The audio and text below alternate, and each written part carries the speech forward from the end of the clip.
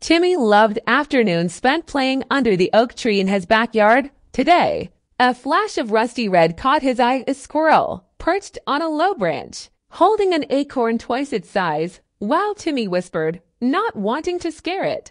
The squirrel's beady eyes darted around, then locked on Timmy. Instead of scurrying away, it tilted its head, almost quizzically. Timmy held his breath. Suddenly, the acorn slipped. It bounced off the branch, rolled towards Timmy, and plopped at his feet. The squirrel looked from the acorn to Timmy, then back again. Timmy hesitated, then picked it up. He walked closer, offering the acorn on his palm. The squirrel hopped down, its fluffy tail twitching. It sniffed the acorn, then looked up at Timmy with its big brown eyes. With a tiny chirp, it took the net and dashed back up the tree.